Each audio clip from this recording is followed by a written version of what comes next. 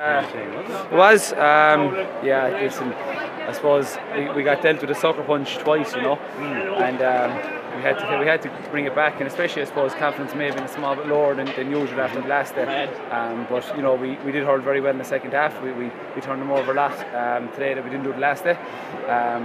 You know, and you know, things worked out for us today. They schooled us 2 weeks ago, and this stupidity talk of people thinking that we want to. Why would you want to avoid that? Gee, I think papers must have been quiet enough or something for that week if people are considering that a team like us wouldn't have went out to play at the higher standard of all times, and I suppose we just got back into the groove today, thankfully. But you know, you've been waiting a long time for success. The fact that it's come like this now, like, does it make it all the more sweeter? Yeah, well, I suppose Dara Donovan said to me there when we were trying to get in off the field, he said, "Oh, geez, there should be an underground tunnel." I said they didn't need it for the last 40 years, so there's no reason to build one. So, you know, it's just at the minute things are going well. How long they're going to last, I don't know, and listen, I'm at the tail end of my career now, so I'm just going to enjoy every minute of it. There's a sense there, Shane, nearly of a team that has gone almost to another level. Like, you kicked on from last year, you won the league, and then people were counting 2 and 2 and coming up with 6, maybe what happened in the last few weeks. Yeah. But that performance today against a tip team that's been on fire is serious.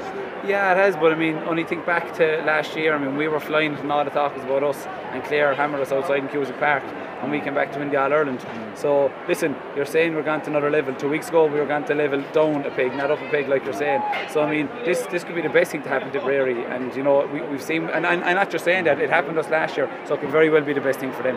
What about the break now, Shane? A couple of weeks off, you didn't have it last year, you have it this year. Will that suit this group? Been on the road a while? Dan, it doesn't make a difference what goes on with this team, whether it's 2 weeks, 3 weeks, 4 weeks. You know, we or people going on, I guarantee you now the first thing people are going to say is 2013 or whatever amount we break Clare Beachy. It has absolutely no relevance of what's going to go on with this team. We've said it on numerous occasions, this team is different, and I don't think, what is it, 3 weeks of a break, which is probably perfect. We'll probably get 4 or 5 days off, and we have a 2 week lead in, which is absolutely perfect for us. Tell us about the fans. You always talk to them, you're almost connected to more than any other player. 44,000 sold out, incredible atmosphere.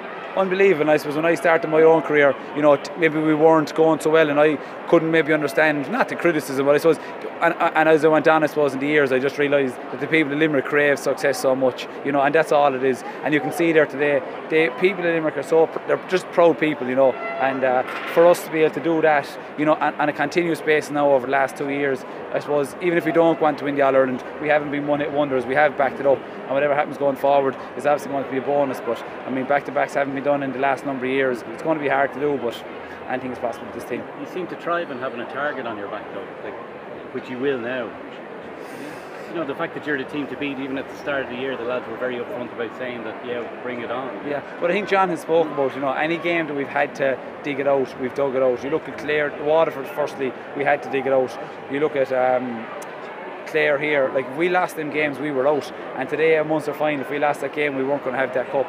And listen, for this bunch of players and for a county like Limerick to have the All-Ireland, the National League and the Munster, they had the 3 of them at any one time. So listen, as I said, I'm at the tail end of my career. I thought I'd never even win a Munster, not alone All-Ireland, and now not alone to have 2 of them. It's just brilliant days, and I'm very, very lucky to be part of it.